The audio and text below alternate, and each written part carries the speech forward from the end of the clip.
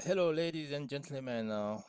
Welcome to chapter one of programming in C. So this chapter give you an overview of computers and programming. So that's the first chapter. The chapter zero was about introduction to computer science. So those are the chapter objectives here. Um, Once we're done with this chapter, you will learn about the different categories of computer and understand the role of each component in the computer. Okay, and the chapter will also allow you to learn the difference between machine languages um, and assembly language and higher level languages, because there is a big difference between those three guys. So to understand what processes are required to run a C program, to learn how to solve a programming problem in a careful and disciplined way, and also to understand and appreciate ethical issues related to the use of computers and programming. So we have electronic computers then and now. Computers processor chips, so it's a silicon chips containing the circuitries for a computer processor. Usually when you do hardware architecture, you kind of really learn about the machine. And then you have the hardware, which is the actual computer equipment. And then you have the software, okay, which is a set of programs associated with the computer. So, you know, you can have many software out there, but the software sits on the hardware. And usually you have the operating system in the middle, which kind of direct everything from your application to your hardware. So the operating system is basically the intermediate here. So this one is an Intel Atom processor chip.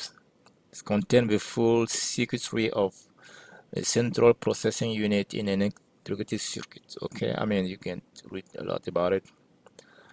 And then program is just a list of instructions that enable a computer to perform a specific task. Okay, and you have many programs out there. You have C, you have C++, you have Java, you have C Sharp, you have Python, and all those stuff. Okay, but C has been one of the main language out there. A lot of other languages, you know, were derived from C.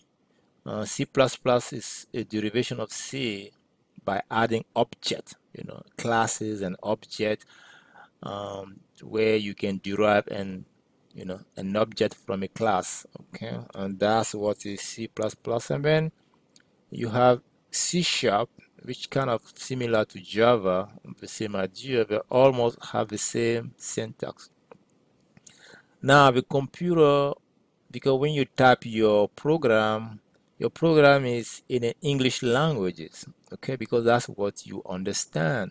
But the computer don't understand the English languages. What the computer understand is binary number, because inside the computer is a lot of transistor, and when the transistor is on, then we call it 1.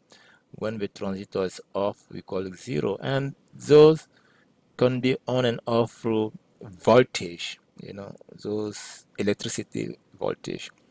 So we will talk a little bit about how you move from your English program to your machine code, something the machine can understand. So you need something to translate your program here into something the machine is comfortable. Okay. And then those are different type of computer here, desktop computer, HiMac and HP here. You have your Android, iPhone and iPad here. So let's look at a couple of components of the computer hardware. You have the main memory here, secondary memory, and the central processing unit. This is where you have all the computation being done. The input devices, those are devices where you type such as your keyboard, and that's where the information will come from. Okay, or it can be, maybe taking data, somewhere. When you have the output device, it can be the screen. Okay, and that's an example here. You have a main memory where everything's comes. So whatever information is in your flash drive, your CD, or your hard drive, everything, whenever you need to do something, it has to go through the main memory. Okay, so that's why you have some computer, the 8 GB, 16 GB. So the higher, the faster, so that you can do more things. And whatever, or if you type something straight from your keyboard, it's interactive, then it's come to the main memory. And then whatever is here, and if some computation has to be done, then it goes to the central processing unit, and the central processing unit here will do it and send it back to the main memory, and then sending back to the output devices. Okay, so that's basically how things work. The main memory and the central processing unit here, those two guys. Okay, and so and then there is something called memory cell. So it's a storage because whatever you type something, it need to be stored somewhere. Otherwise, how it's not gonna stay in the sky. So it need to be stored somewhere. And then each space has an address because that's how you can locate where is it. Okay, so it's the position of the memory cell in the computer's main memory, and then the content. So you have the address, and then you have the contents, like you have the address of your house and who is in the house. So you have the address of the memory and the content. So the contents, the information stored in a memory cell. Okay, it can be program instruction or data. So this is an example here. So at address 0 here, you have this content here. At address 1, you have this content. Address 2, you have this content, and so on. Assume that you have 1000 memory cell in the main memory, so you can put stuff in it. Okay, and that's where you can find the content. To find the content, you need to locate the address, and then once you have the address, you can find the content easily. So the memory, so you store program concept. Okay, it's a computer's ability to store program instruction in the main memory. Okay, now when we talk about byte and bit here, so byte is the amount of storage required to store a single character, and usually you have a byte is 8 bit. A bit is 0 or 1. So when we talk about bit, it's 0 or 1. When we talk about byte, it's 8 bits. Okay, and that's what is here. You have 1, 2, 3, 4, 5, 6, 7, 8. So this is a byte. And when we talk about one element, it's a bit here. Okay, and this can be one character. Okay, so this is 2 to the power 0, 2 to the power 1, 2 to the power 2, 3, 4, 5, 6, 7. Okay, and then you have data storage, shows the setting the individual bit of a memory cell to 0 or 1, destroying its previous content. Okay, so you have data retrieval, where you copy the content of a particular memory cell to another storage area. And then you have your random access memory, RAM. Okay, so this is the part of the main memory that temporarily store program data and result, and then either it can save it into a hard drive, or it can move it into the output. It depends what you really want to do. Okay, and then you have a read only memory. This is the part of the main memory that it's permanently store program or data. Okay, so and then you have a volatile memory. So this is the memory whose content disappear when the computer is switched off. So you switch off, it's gone. Okay, So you also have secondary storage. So those are units such as disks or flash drive that retain data even when the power to the drive is off. So whenever you finish your computation and whatever is in your, sheer volatile memory, you can save it so that it saves somewhere. So you can also save it on a disk here. So disk is just a platter or metal or plastic, okay? And then you have optical drive. So those are devices that use a laser to access or store data on a CD. Okay. So those are the secondary storage media. You have CD, flash drive, and hard disks here. And then you also have flash drive. So that device you can plug into your SUB port and store data bit as trapped electron. Okay. And then you have a files name collection of data stored on a disk. And then you have your directory. And then you can, just how you partition this basically your space. Okay. So, and then you have a subdirectory, okay, list of name of files that relate to a particular topic. The CPU, so the central processing unit, coordinate all computers' operation and perform arithmetic and logical operation on data. So that's where you have all the computation being done. And then you can fetch instruction, retrieving an instruction from main memory. Now the registers, those are high-speed memory location inside the CPU. Okay, so it means that whatever is in the register can be accessed quickly. Okay, so it's high-speed memory location, and then you can have multi-processor, a computer with more than one CPU. Okay, you can have multiple CPU, and now you have GPU. Okay, which kind of doing graphical process unit, and then you have your mouse, okay, your cursor, and then you have your function key. If you want to do a particular operation, you can do a combination of keys and so on. And then you have your mouse, touchpad, and input device that move a cursor on the computer screen to select an operation like this one.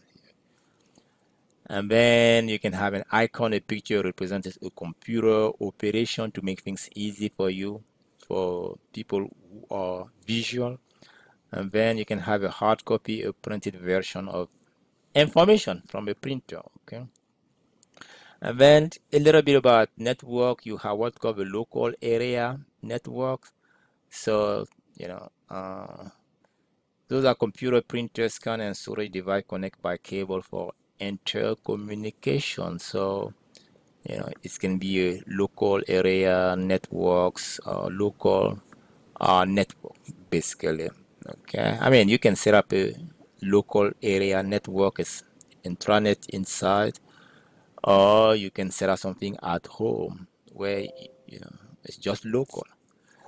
And so it's not, I mean, it can disconnect it from the internet, basically.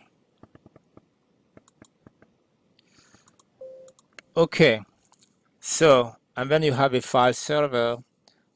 So the computer in a network that control access to a secondary storage device such as a hard drive or hard disk. And the wide area network, so this is a network such as the internet that connect computer and local area network over a large geographical area. So basically, the local area network is below the wide. So it means that you can have your little local area network, and then you can connect to another one, and then that can give a wide area network. So the wide is more more larger because it can move to many, connecting many local area networks. So yeah, so it's wide area network. And then you have World Wide Web, www. So it's a part of the internet whose graphical user interface make associated network resources easily navigable. Okay. And then you have a GUI, so graphical user interface. Okay, it's kind of allowed to display to allow user to select command and data, so you don't have to pretty much use the command line basically. And modems, device that convert the binary data into analog signal that can be transmitted between computer over telephone line.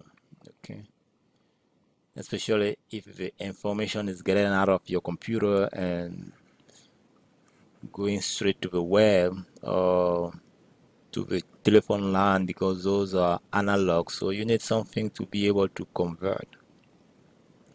And this can be a local area network, so local connection of computers and users and printers, and maybe Quincy College can have a local area networks. So and okay, so computer network, cable, internet access, two ways high speed and transmission of internet data through two of the hundreds of channels available over the coaxial cables that carry cable television signal. Okay, this is a little bit network. And then you have your wide area network with satellite relay of microwave signal. So you can be able to connect one local area network through another. So you can use satellites here. So you can send your information here, boom, boom, and then it can reach this part here. Now we saw the little bit the hardware side. Let's see the computer software. Now, when we talk about computer software, you have a brain of the computer, which is the operating system. And when we talk about operating system, you have two main other Windows operating system and all the Linux, Unix, Red Hat. So those are the two main, but the biggest is Windows operating system because it has the Windows servers a lot of big corporations have. But you also have Linux. There is other operating system for your phone, such as your Apple, and then you have Android for other phones. You also have a Mac, which is the Apple computer. Apple's computers, Mac is based, the operating system is based on Linux, Unix, or Linux. And then you have your software, basically, which sit on the operating system, because the operating system kind of dictate, kind of help, send the information from the software to the hard drive and vice versa. And then you have the computer languages. Those are the languages you use to develop software. So you have C program, C++, C#, Java, Python, and COBOL, and Perl, or blah, blah, blah. There are many of them down there, okay? So, but for this class, we're going to be using C, and then you can have an executing a program. So it means that where the program is ready to be sent to the customer, you click on it. But to be able to get to that phase, you need to compile. It means that your program is written in an English language. You need to translate it into machine language, something the machine can understand, 0101, and then from there you can build an executed file, or you can execute. So the operating system, so that's a software that controls interaction of the users and computer hardware that manage allocation of resources. So the operating system need to be able to allocate resources to whatever application is running on your computer. Okay. So when you boot a computer, it means that you're loading the operating system from a disk into memory. Okay. Now this is just a command. ls is list. This is a Linux command to find all the content of a specific, folder. Temp MISC. Okay, so you type ls this one, then it's gonna find all the content into from this guy here. Okay.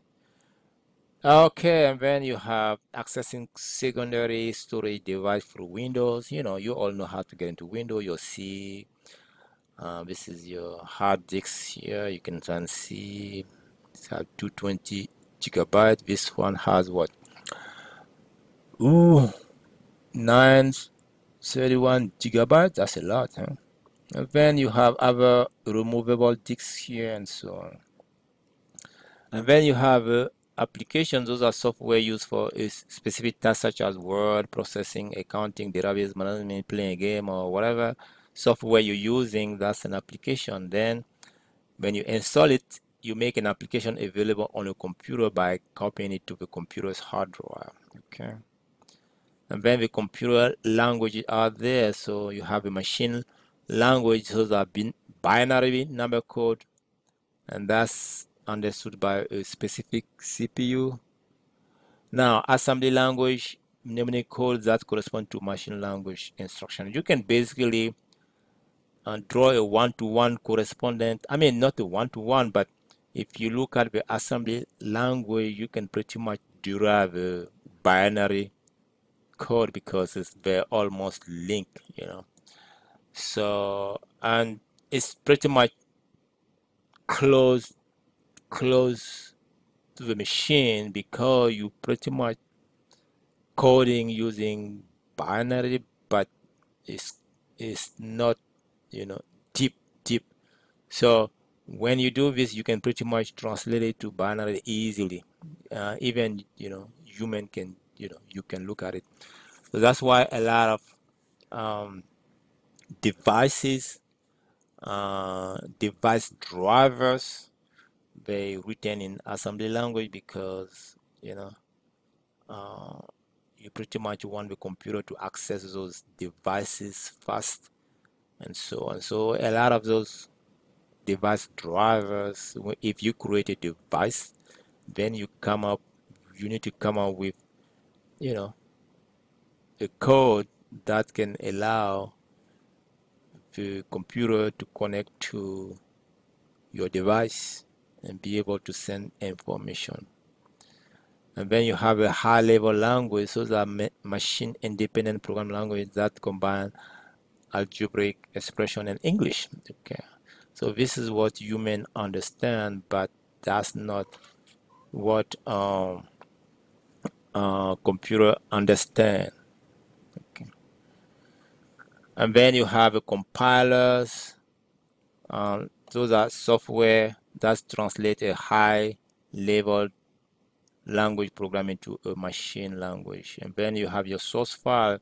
So when you write your C code, when you write your code, you need in English language, you need to be able, you need the language, the code you have written to be translated into a machine, something the machine can understand.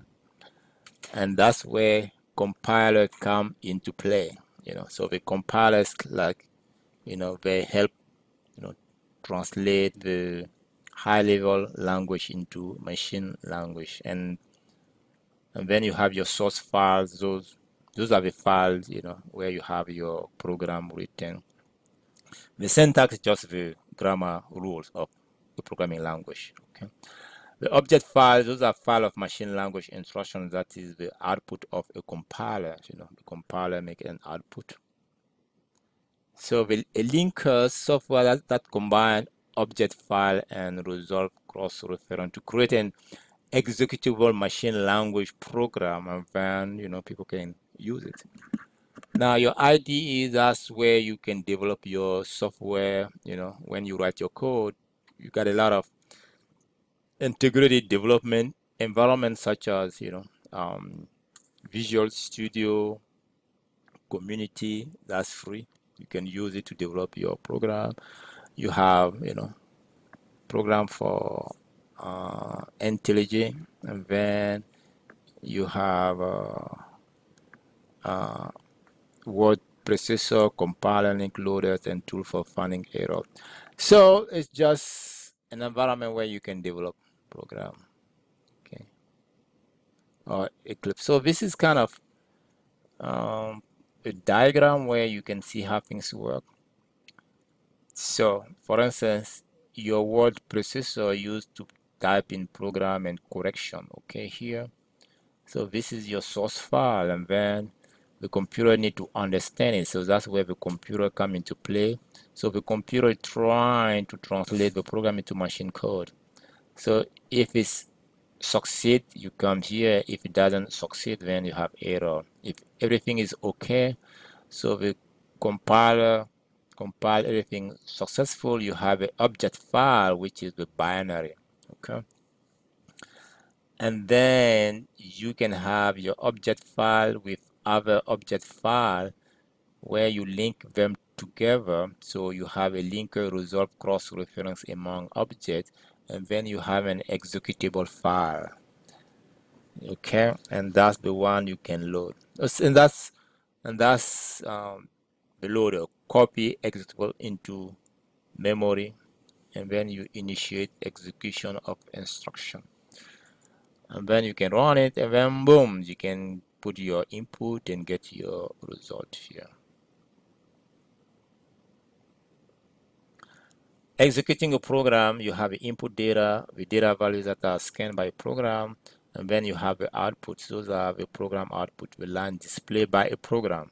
Okay, so this show you the flow of information during a program execution. So you have your input data here.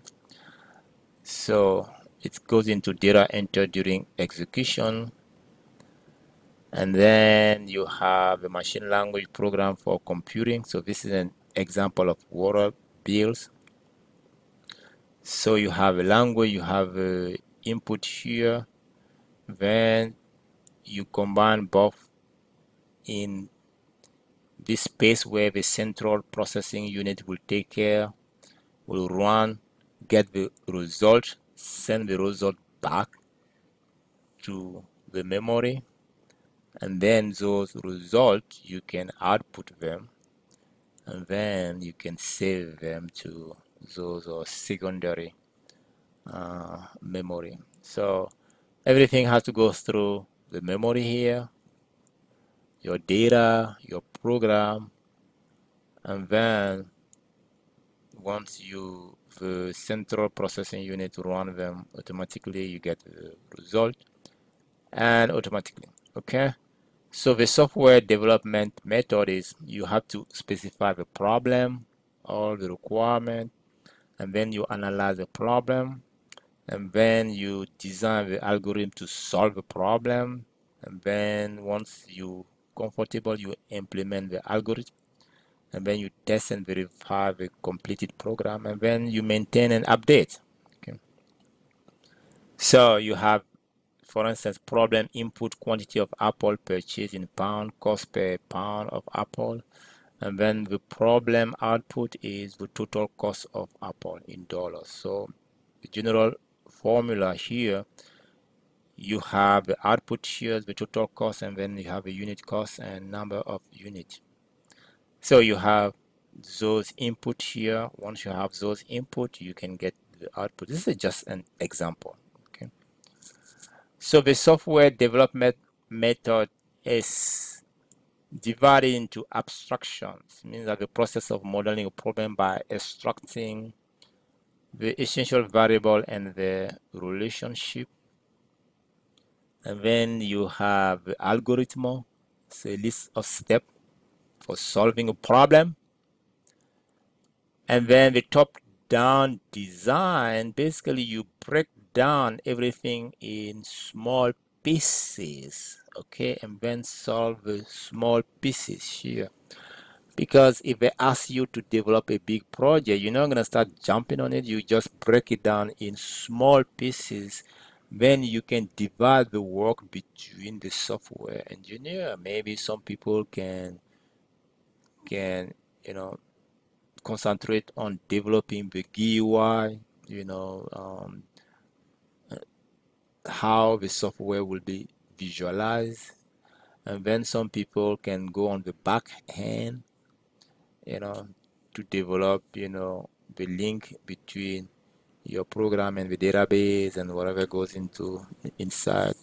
So, and that, I mean, a lot of software, a lot of IDE allow to be able to separate, the front end and the back end, and or you can do both if you are the only one down there. But the key idea is to be able to break things down in small pieces. Okay. And then you kind of do stepwise refinements. So the development of a detailed list of steps to solve a particular step in the original algorithm. And then you can refine the program and check and DEX checking. So those are the step-by-step simulation of a computer execution of an algorithm. So the professional ethic is a little bit about what privacy and misuse of data. Just because you know about technology, programming doesn't mean that you can do whatever you want. You have to be careful about people's data. So if you're dealing with patient data in healthcare, you have to be careful. You shouldn't be hacking computers and plagiarism and software piracy, misuse of the computer resources. Just be careful. So don't steal computers or computer fraud. You know, if you falsify information in a computer database, gotta be careful. There is also, a couple of virus, computer hacking. So a virus is just code attached to another program that spread through computer's disk memory, disrupting the computer or erasing information. Okay, and then you have worm. So a virus that can disrupt a network by replicating itself on other networks. So, and you have software piracy, violating copyright agreement by illegally copying software for use in another computer. So basically, wrap up, we saw a little bit basic component of a computer, and then we saw the software component and software development ethical issue, and that kind of closed a little bit chapter one to kind of give you an overview of what a program is before we dive deep into programming and writing code.